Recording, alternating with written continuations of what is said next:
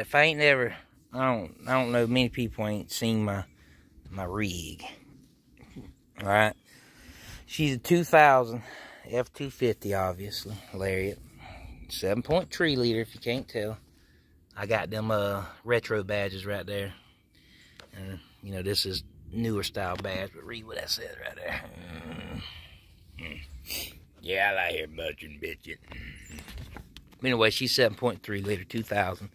I already discussed. You got 307,000 on it. Okay.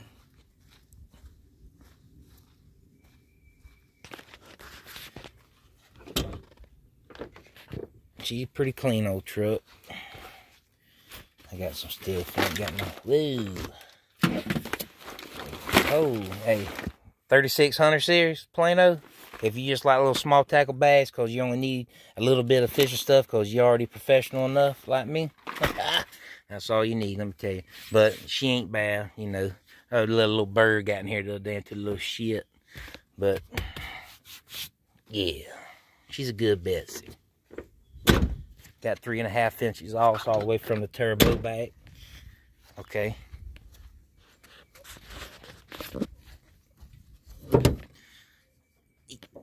Can't see inside my cab because I'm a repo man, so I gotta stay undercover. But yeah, I keep my little sugar plum clean. Yeah, you got to. If you don't take care of your machine and your vehicle, you're an idiot. But anyway, look at there. Got a fly for dessert. Eat it right now. All right, and then we got the good old 6637 air filter upgrade on it. See, you want to put a 6637 on there because 6637 is going to give you a lot more CFM, and CFM is airflow, and the more airflow that you got going to your turbo, which is the Garrett G35-6, more power, baby, more power, baby, more power, baby. And I put new Gates belt on here, put the green belt on it because it's the best you can do. That's $75 belt right there. Boop. I love doing maintenance. Got food bowl right here. You see this right here? Let me tell you a little something. You can't see it. But right there, I just did the Tamer X upgrade. I did the Blue Spring upgrade. And let me tell you one thing.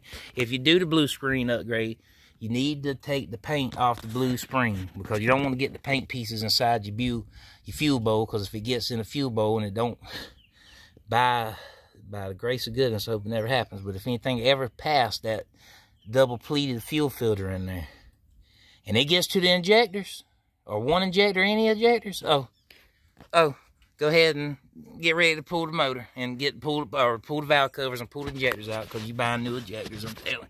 Holy mackerel. I thought I heard something rattling around in there. I was wondering where it went. I had to use it the other day. Damn. All right. Sorry, Betsy. Been rubbing up on the downpipe. I mean, excuse me, the intercooler pipe. And it's on the cold side too. At least it was on the cold side. But anyway, so I did a Blue Spring upgrade right here. So now my fuel pressure is right between that 84 and 87. All right, and if it's in the 90s or higher, you're screwing up, so don't do that. Definitely don't do that.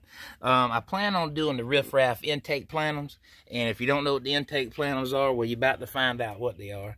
The intake plenums go into the valve cover on the top. As a matter of fact, okay. See this red boot down here? Right there?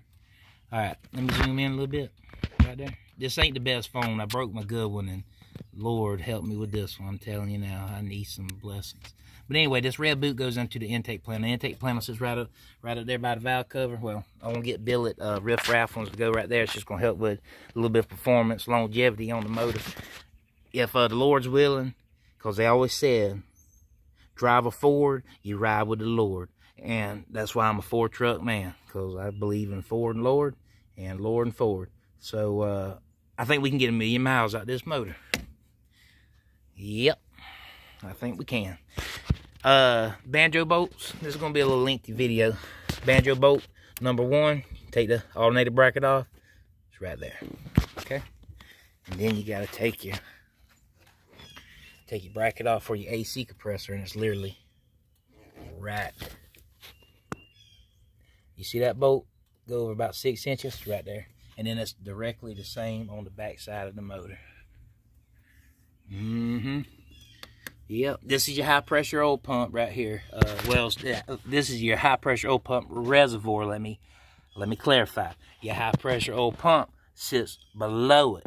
So you take this little plug out, and it is not a mother chicken to get this out. It's a mother chicken to put the oil back in it. But once you drain this a couple times and get that clean oil of them injectors, you'll lose about 10 decibels. I'm telling you.